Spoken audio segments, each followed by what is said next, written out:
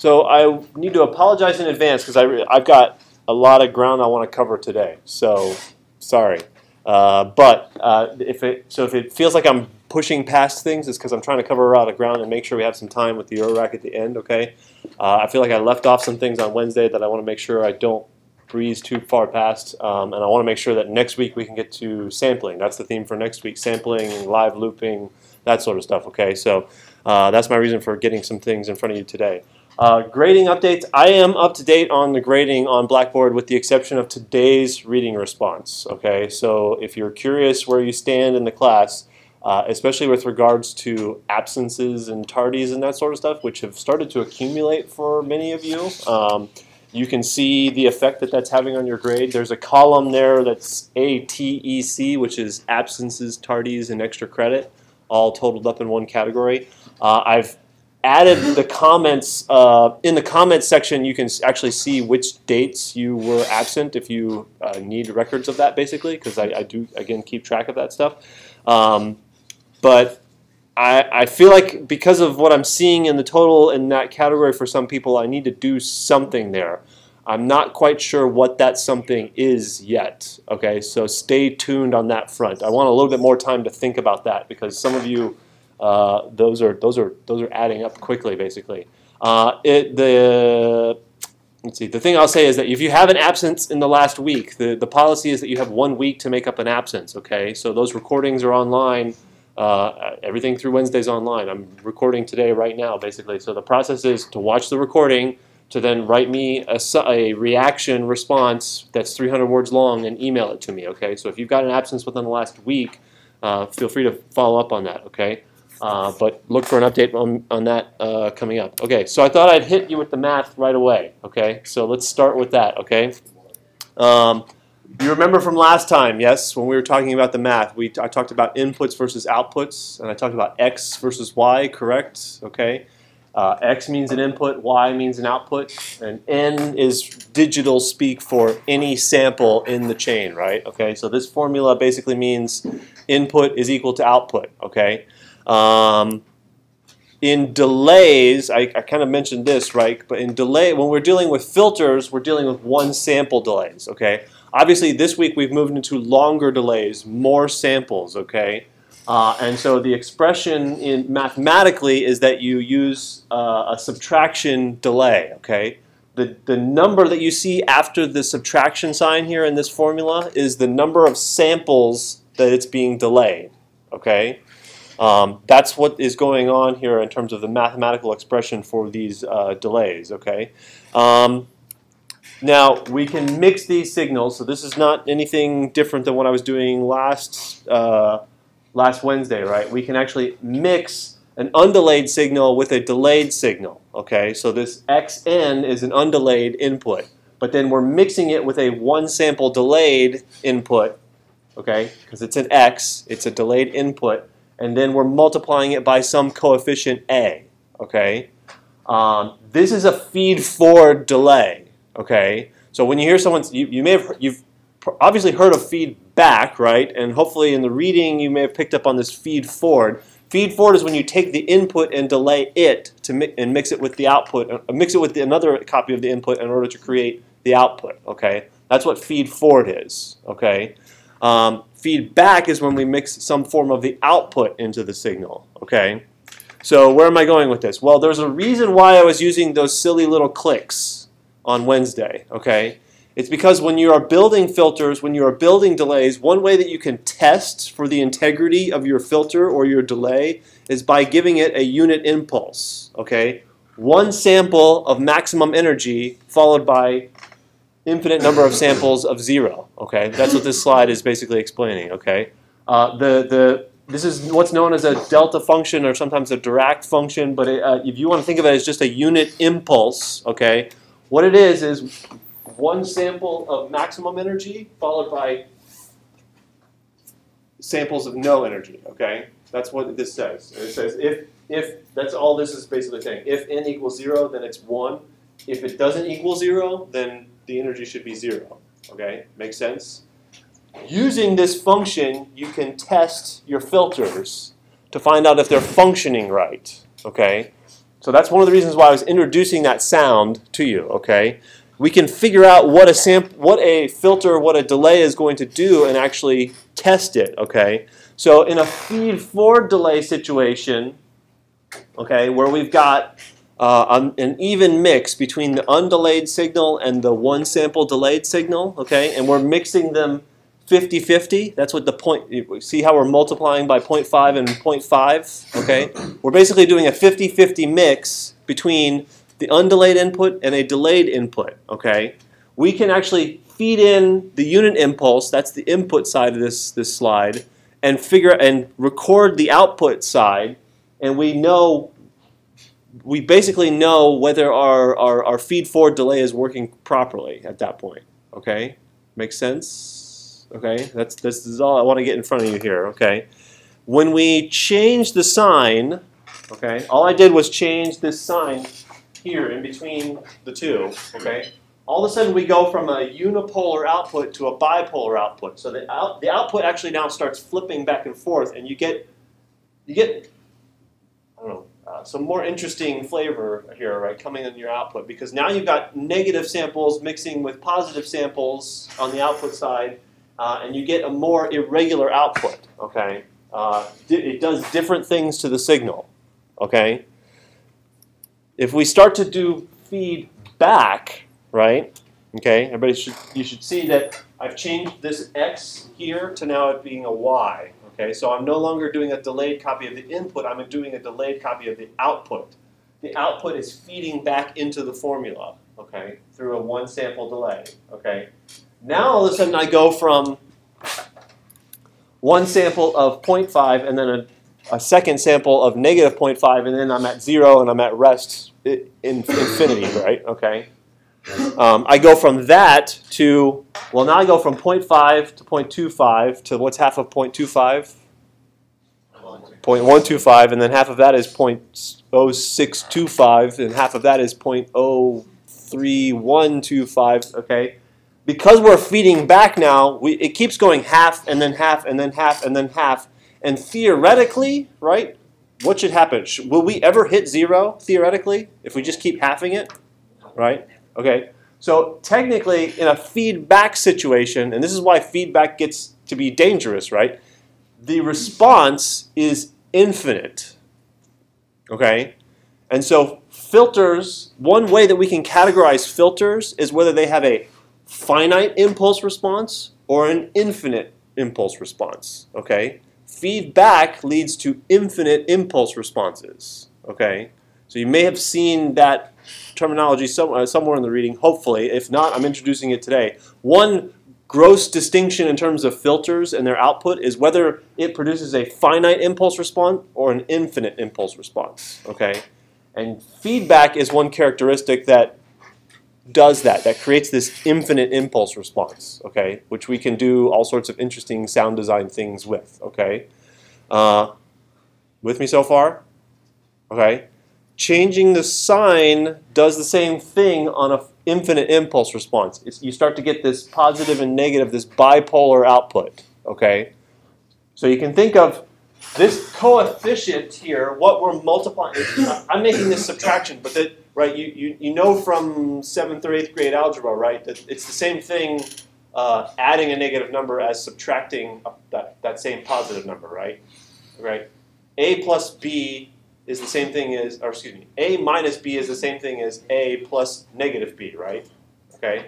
That's effectively what we're doing here, okay? So having a negative coefficient multiplying by a negative value on your feedback can alter the output because it creates this bipolar signal which alters the overall timbral output. Okay? So know that both positive and negative numbers can be used to scale your feedback. Okay? Let's see. So key things I want to get across here basically with the math, that the math helps me show, is this difference between an infinite or a finite impulse response. Okay? You may see this abbreviated as an FIR filter or an IIR filter. Okay? You may encounter that. The other thing is that what I've showed you here, this is for what are called time invariant filters. Okay? Just unpack that word, time invariant. What do you think that means? You know what time is. So let's unpack invariant. What does the prefix in mean? Not. Okay. Variant, what does that sound like? Yeah, like variant, like variable, right? So it's time invariant. It's not changing over time. Okay. Time invariant is kind of the opposite of modulation. Okay. Everything I did on Wednesday, those were time invariant filters, right? We were setting it and then it was just going, right? Okay. Things start to change when we add modulation into the mix. Okay. Modulation is what produces things like chorus and flange. Okay. So we go from comb filters being static, producing those kind of alleyway type effects that we were talking about, to then modulating the delay time, which produces these chorus and flanging. Because think about it, we don't typically go into an alleyway where the walls are moving back and forth like this, yes? Okay? That's not our typical experience, unless you're on some sort of hallucinogenic pharmaceutical, yes? Okay? Or some crazy funhouse situation. I don't know. I'm trying to think of places where the walls would move. Okay? But in comb filtering and flanging, part of the reason they sound so weird and otherworldly, basically, is you're creating situations where effectively these hard surfaces are creating echoes and they're moving, they're modulating over time. Okay? So on that note, okay, reviewing what we did Wednesday and where I want to get to the extension in the patch that I've got in front of you that's on Blackboard, okay? We talked about these zones, right, where frequency and then there's ambiguity between 5 and 50, and then we get to really where we can hear discrete echoes, okay? I've already explained the relationship between comb and flange and chorus, okay? Let's see what happens when we do modulation. So if you've got this patch up in front of you, okay, you should see that I've added, and I need to probably increase the size of mine so you guys can see it in the back maybe. Is that okay? Okay. What I've done here, you hopefully notice that I've got two additional sub-patches here, okay?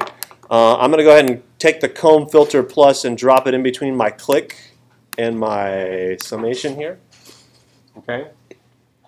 So if you just do that and turn on the patch, okay, you can lock the patch again and just double-click the sub-patch to get at the interface. So, because this is what I want to show you guys, okay? Okay, we ended here, right, with the comb filter. What I've done now is add in a spectroscope, okay, so we can actually see what's coming out of the comb filter.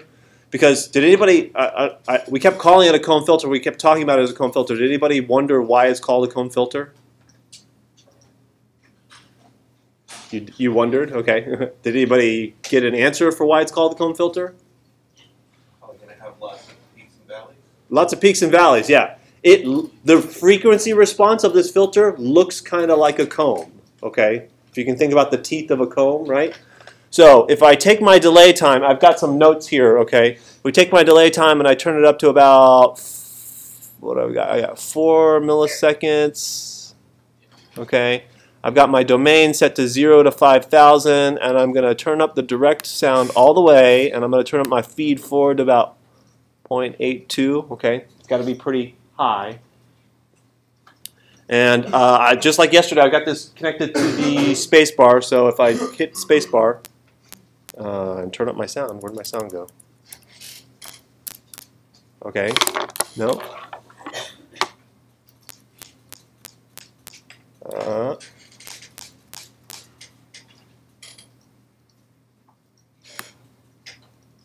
Oh, I'm at 11, that's why. Let me turn this down to... See those peaks that are popping up on the screen there really quickly?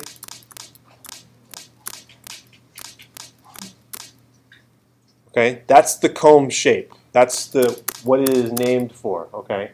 If I take my feed forward and I now turn it to negative values, because I can have a negative coefficient on my feedback, or my, okay? So that's feed forward. Feed forward actually produces sharp valleys, okay? It's harder to hear the feed forward, okay? So go ahead and turn the feed forward. I'll zoom in a little bit for you guys there, okay? Turn the feed forward to about 0, and now take the feed back and turn it up to 0.8 or higher. Everybody see those peaks? Okay. And the pitchy quality, the pitchiness of it is that repetition, that repetitive pattern of those peaks in the frequency spectrum. Okay? So I wanted to kind of highlight the shape here of the comb filter. The way I always remember it, because the feed forward produces sharp valleys, the feed back produces sharp peaks. The way I remember it is that your feed forward, I do this, you always see me doing this with my hand because I can never remember. Feed forward, feed back. Okay? Solomon, you had a question? The delay time of 5, you can really see the graphical portion of it a lot better. Yeah, let's see here. 5. Yeah. Okay, so I introduced this so you can actually see those peaks. Okay? So now, this is a time invariant comb filter. We're not changing anything, okay? So I promised you modulation, right? So let's pull this aside. Let's delete this. You notice this second one here is for, it says mod comb filter. You drop that in between your click, and then just double click on this so you can see it. Okay, what I've done here, just so you understand what's going on, okay, all I've changed is instead of sending in a static delay time, I now have a cycle which does what? What does that produce? What's that wave shape called that it produces? Sine wave, okay. So I've got a speed in hertz, that's how fast it's going, but then I also am feeding it into a scale tilde object. A scale tilde object, you tell it what you expect the minimum and the maximum of the input to be, and then you tell it what you want the minimum and the maximum of the output to be, and it will scale the output to that range. Okay? So I'm taking something, a typical sine wave, which is between -1 and +1, and I'm scaling it so it's between 5 and 15. What is that 5 and 15 range is in let's see, is for milliseconds, right? Because that's what we're setting the delay time, right? So think about that range where I talked about I'm skirting on the edge between my my frequency domain and my ambiguity range. Okay, so I'm kind of moving back and forth across that barrier, if you will. So if you take this now, and again, you have to first turn up the direct sound and then turn up the feedback and get this thing modulating.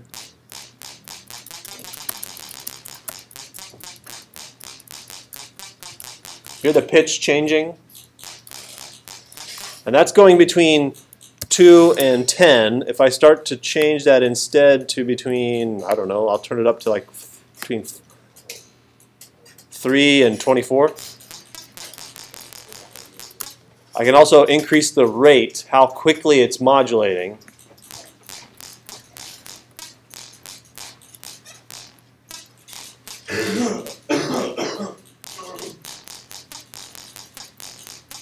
And the spectrogram is lovely at this point.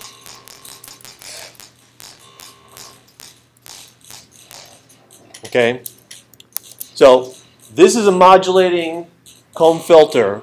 This is what you use as the basis to produce flange effects and chorus effects. And I've given you some notes here as far as like which ranges are good for flanging and chorusing, okay? So to hear what these do in practice, let me play. Yeah, we're getting some love. So I've given you the toys to play with, yes, okay? So you can play around with these and tweak these. So to hear these in a musical context, okay, I'm going to leave Frankenstein. I'm going to go to, let's see. I didn't want to go to full screen. No, what are you doing? Okay, so what do you guys want to hear first? Chorusing or flanging? Flanging? Okay. Flanging, we go to Life in the Fast Lane by the Eagles. And if we take, everybody know this song? At some point in your lives? Okay. If we jump to about 3:38, that's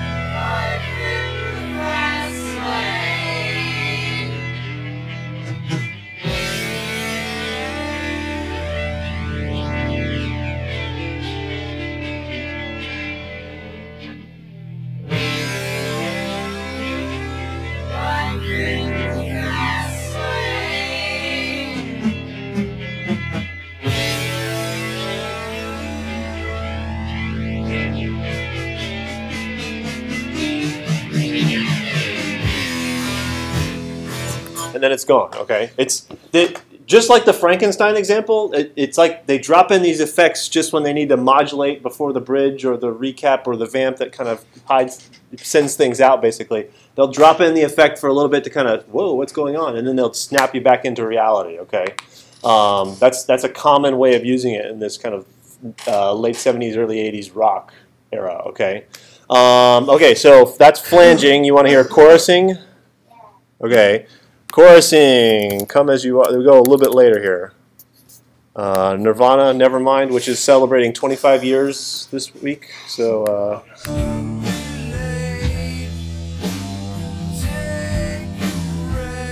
pretty much the guitar has a chorus effect on it throughout this whole track.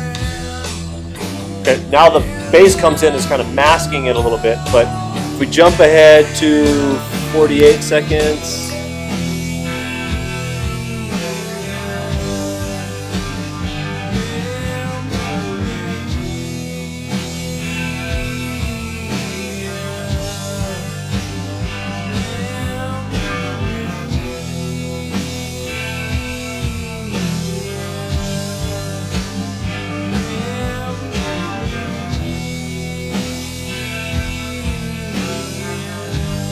So does that help to hear them kind of in context? Okay, the flange has a slower rate, so it's got these kind of slower sweeps. The chorus usually has a faster rate, so it kind of creates this warbling effect on the pitch. Okay, but the reason it's a pitch effect is because you get those peaks in the comb filter, and then you start modulating, which alters the overall pitch perception. Okay, make sense?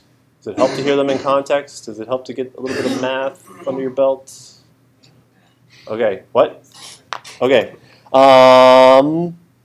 Any questions about all that? I'm going to jump back into my slides. Okay. Okay. Just really quick. Yeah. On your slides for forward and feedback, you had addition on both of those. So I explained to like. Yeah, it's not. Okay, good question. It's not addition or subtraction that makes it feed forward. It's this, whether it's a Y, because Y means output. Right. So the fact that the output is being mixed with the input to produce the output means that it's feedback. Oh, right. Got it. Okay? So it's that Y right there that is expressing output. Okay. Okay? Good question. Any other questions? Okay. So I will admit that I peeked at the reading responses last night when there weren't that many of them, but one thing that people were talking about was, why are we talking about echoes? Let's see, we've been talking about delays and echoes, but how does that then correspond to artificial reverbs? And I kind of mentioned last time the fact that we could use comb filters, right, to build up artificial reverbs, right? Okay. And the research on this goes back to usually artificial reverbs are traced back to a particular paper that was done by Manfred Schroeder. Manfred Schroeder was a researcher at Bell Labs. Bell Labs, you've heard of that before in this class, yes, right? We mentioned Max Matthews being at Bell Labs, right? Okay, a lot of important work happened in Bell Labs, and probably if I had to like pick one place or one or two or three places where I had to like, if I wanted to go to a time and place, I would want to go back to Bell Labs in the 50s and 60s, basically, because there's a lot of cool people there doing interesting stuff and just making interesting work all day.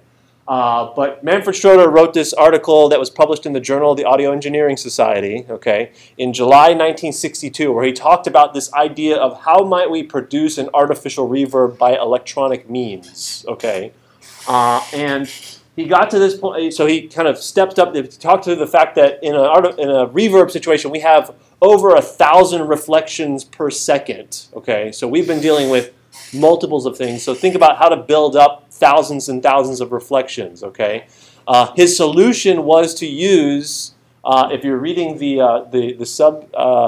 caption here that goes along with this diagram, right? Some words should jump out at you. Yes. That I've introduced you to before. What words are jumping out at you? Shout them out in the back. Can you guys read the bottom and the back? I'm talking about the bottom. Figure 6, caption there. Comb filters, right?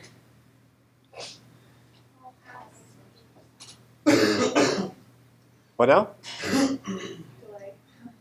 Okay, delay. But as well as, remember I talked about parallel and series, right? Okay, so what I mean, the top might look a little scary to you, but the caption at the bottom, you should recognize some of those words there, right? Comb filters, parallel, series, okay? He also makes mention of an all-pass filter, okay? I did my little hand gesture thing, right, with the feed forward and feed back, okay? What happens if you mix a feed forward where the peaks, let's see, if you mix a feed back where the peaks are at the same point as the valley of the feed forward, you get what's called an all-pass filter because the peaks and the valleys overlap with each other and all the frequencies pass through at their original amplitude. Okay, so that all an all-pass filter is a feed forward and a feed back comb filter overlapped on each other. Okay, that's what an all-pass filter is. And in fact, in my patch, I put kind of in the side, the bottom right, you may have noticed there's an all-pass object that you can use, okay? Why would we want to let all frequencies pass through? Well, it does some interesting things with the phase, okay? And it messes up the phase timing between the different signals, okay? The phase then feeds into itself, and if you mix an all-pass filter with the original signal, you start to get phase cancellations, which is the basis for a phasor effect, which you may have heard of, okay? So phasor is in the same family as chorusing and flanging. It's just that it's using an all-pass filter instead of a comb filter, okay? But you need to mix. Don't listen, if you try to venture off and create a phasor out of an all-pass filter, don't listen to just the all-pass filter by itself. You need to mix the all-pass filter with its original dry input in order to get the phasing effect, okay? Back to this, okay? These blocks look a little scary, but if I do this, does it start to look a little less scary? Because that's effectively what those blocks mean, okay? I'm just covering them up with some max object names here, okay? So this is a really, really simple max patch, okay? And if you're interested in creating your own artificial reverbs, with 4 comb filters and 2 all-pass filters, now you got to get the settings right, basically. You can start to produce artificial reverberation with these in series, okay? His suggestion was 4 comb filters in parallel and then 2 all-pass filters in series. All the research that comes after this in 1962, people talk about, well, some people say, well, we should do the all-pass filters first and then go to the comb filters, or vice versa, or you know what, we should get rid of all the comb filters because they're just a little too pitchy. We need to stick with all-pass filters and mix those up, basically. But artificial reverbs, again, those things I mentioned, not the ones that deal with impulse responses. There are filters that actually will take impulse responses of room responses, right? Those are different, okay? But the gold verb, the platinum verb, those type of reverbs that you're familiar with in your DAW, all they are creative combinations of the same comb filters and all-pass filters, okay? And some delays and some low-pass filters thrown in there for good measure, okay? Make sense? That's the connection with all these filters that we've been talking about in the artificial reverb, okay? I wanted to at least draw that connection for you because that seemed, the few responses that I saw, that seemed to be something that people were questioning, like how are these connected, okay? Does that help make the connection? Okay. Were there other questions from the reading response? You want to get to the Eurorack. You want to get to the Eurorack. Okay? So back to my initial question. How can we create that Frankenstein sound that shows up at, what was it, 3:15? Should I play it one more time? Because I know people were still filing in. We're going to do that with the Eurorack. So let me get out of this. Let me come back to this. Wow, I remarkably went through that material very quickly. I'm happy with my time frame here. I think we can actually create this. So not Frank Ocean, Frankenstein. There we go. Frank Ocean's different. And it's at 3:15 is where it is.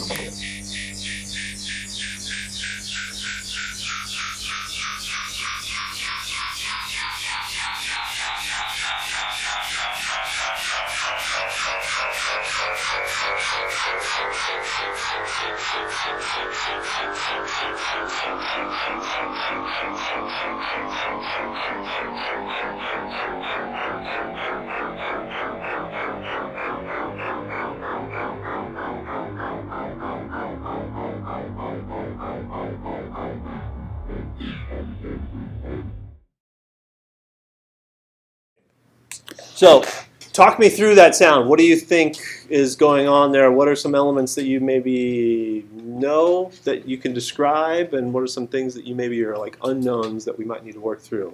Solomon. It seems like it passes the high frequencies at first and then transitions to passing low frequencies. Okay, high frequency to low frequency. Yeah, Christian? Yeah, there's a warble going on there, right? Okay. And I actually was back and forth on this and experimenting with this. Is that some sort of modulation synthesis going on there, or is it something else? And my working hypothesis is that it's actually an echo that's creating that. Okay, it's actually an echo that's producing that. Okay, that's my working hypothesis, and I will admit I did some experimenting with a max patch to kind of figure out the blend, and I did a little bit of work. When Nico and I were here, basically, you heard me kind of messing around with the Eurorack, right, to try and get this effect, basically. I'm not suggesting we're going to get this perfect, basically, but, right, we've got this falling frequency, okay, which could be either the frequency of our oscillator or it could be the frequency of our filter, right? But then it's feeding into this that's in time, right, okay? And my working hypothesis is that that's actually an echo that's locked into the rhythm of the song, right, okay? And so that repetition that we're going to hear is actually the echo being produced from the echoplex, okay, the echo box, okay. Do we need to hear it one more time and get it in our ears? Anthony's nodding his head, okay. So again, just so that we have the target that we're going after.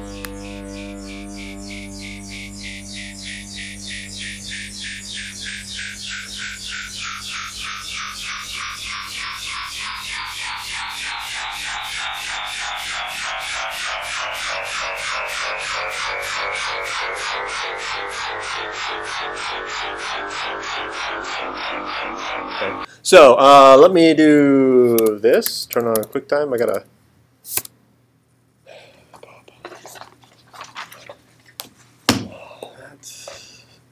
I have to turn on my camera. Do movie recording. Okay, so I'm gonna do the same thing I did last week, where I put the recording up on the screen so you guys can see in the back. If you want to come forward, feel free to do that. You've got the max patch to play with for later, but right now let's do some Euro racking. So I've got this here. Okay. So get that off the screen. That was on there before. Okay. So and then I'm also gonna, because last time on the recording it didn't quite pick up the sound of the Euro rack because it's coming through the speakers in the room and everything like that. So I'm going to try to capture a little bit off the board here. I don't know if that'll work, though. Okay, so we know we need to start with the oscillator, right? Okay, and we need the oscillator to be, let me turn that down, okay? So if I just plug in the oscillator first, turn down the volume, okay? I'm coming off of the synthesizer box, which is where my oscillator is, okay? And if you need to come forward to see stuff, come forward to see stuff. Feel free to do that, okay? I've got the saw blade out, okay? And I'm going to plug that in just to my output. I should be able to then turn this up, okay? So my frequency change, I start high, right?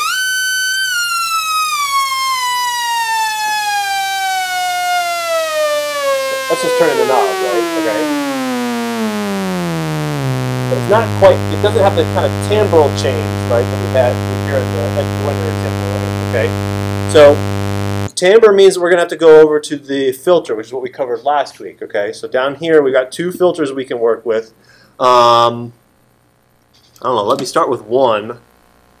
Before I plug in a second one. Okay. I don't know, should we go with high pass? Because it seemed like it started high and then got darker, right? Agreed? Okay. So I'm going to start with the high pass filter coming out of here. It seems like I'm lower on the screen than I was last time.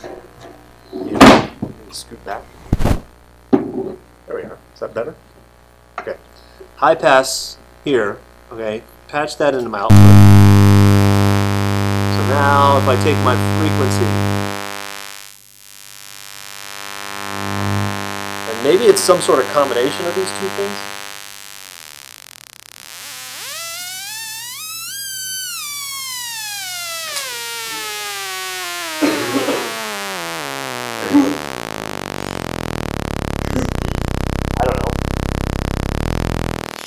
you see how I can get the timbral shift here with the filter. And I can also get the frequency change here. Yeah, Christian. I don't know, like, I'm kind of guessing, like, if you were to add another, like, really low frequency to create a tremolo sound, Okay. that creates, like, a bump, bump, bump. Yeah. Yeah, okay. He's on to something here. Okay. So, how do we create that tremolo effect then? That's back to modulation synthesis, right? Okay. And so the synthesizer box actually has up here, there's two knobs that control an LFO. Okay. So we can actually increase.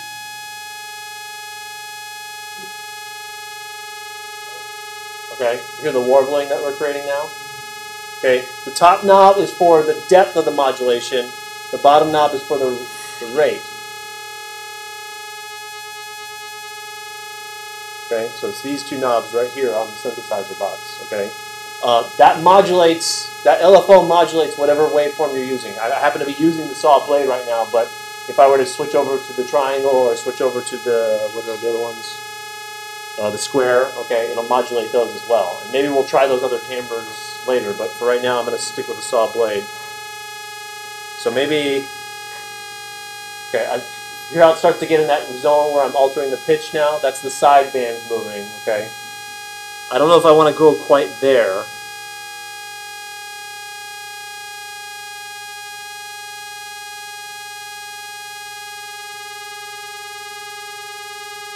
So now we've got that kind of warbling effect, okay? So we can add in then.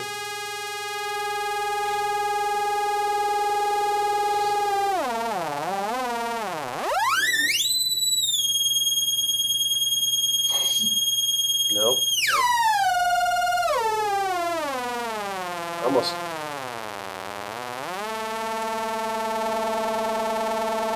I'm not quite sure that high-pass filter is doing us any favors. Let me try it without that.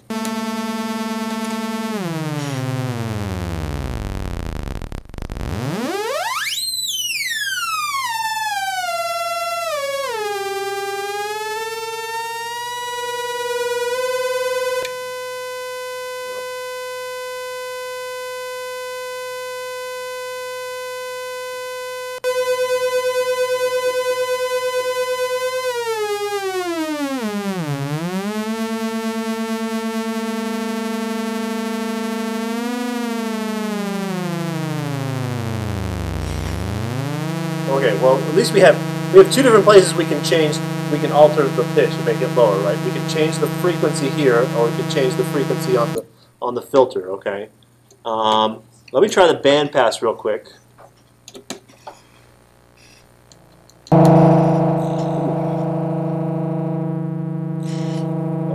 Where's the resonance at? Here?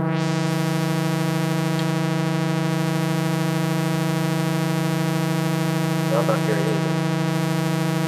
Band pass. Oh, because I'm turning. That's why. I've been changing the resonance knob, so I'm looking at it upside down. Okay, sorry. Resonance is all the way up now. Okay, so let's try the frequency.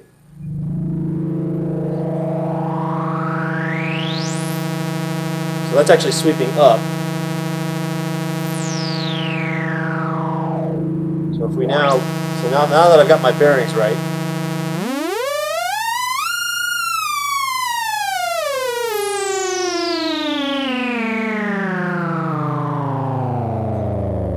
So I got a pretty good handle on my falling pitch effect, right? Okay, these two knobs that I can turn. Okay, so now, take the output. So I've got the output from the synthesizer box going into the filter. Okay, from the filter, then I'm just going straight to the output. Okay, now I'm going to take the output. I'm going to go to this echo module here. Okay, so the echo module gives us the ability to put this in here, and then if I take the output. Okay, so now if I turn the frequency down.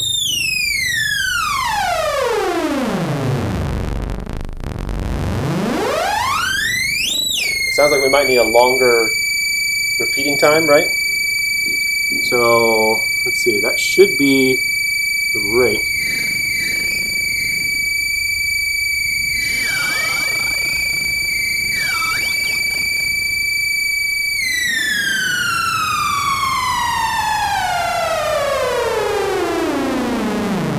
still feel I feel like the waveform needs to be a little bit more pulsing, choppy, basically, in order to get the effect I'm after.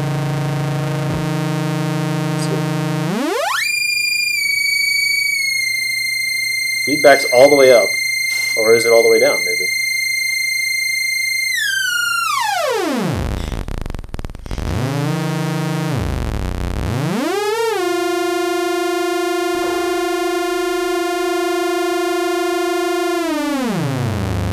Not hearing the second. The mix-up.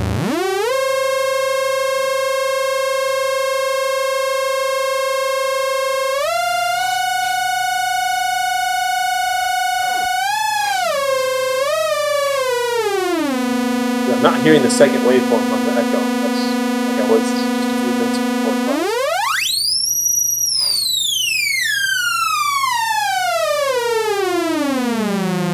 Okay. So echo seems to be failing me here.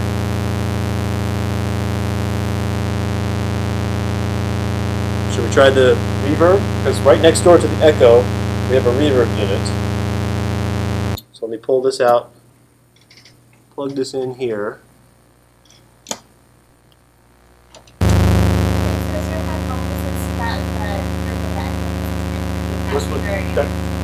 Well, it was creating that pulse, basically. I think the echo and the LFO were kind of in time with each other. Okay. Yeah, and I'm not hearing a tremolo effect here.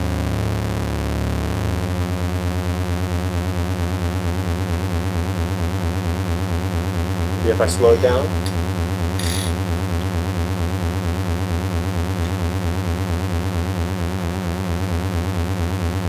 Let's see here. That's definitely in the frequency range.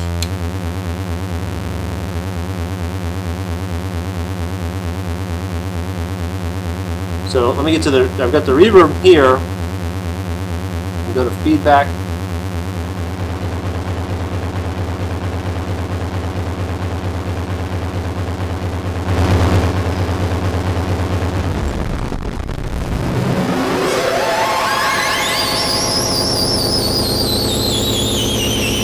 Hear that pulsing that's being created?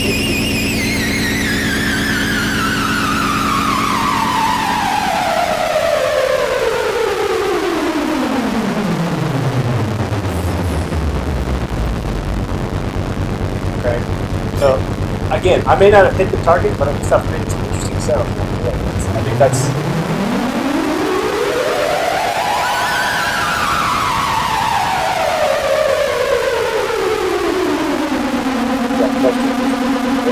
I have to turn it down to hear your question. Try it with the square wave? Okay. Yeah, it sounds. FM is down. Oh. That sounds better. FM was turned up. That might have been part of it.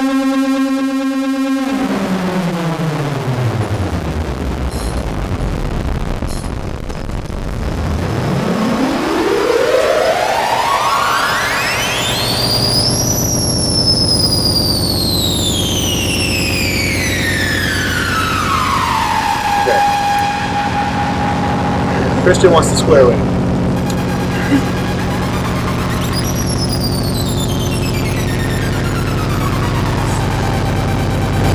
Oh, no? Like if you slow, like I said, with the okay. I'm all the way down on my frequency now, but with the LFO.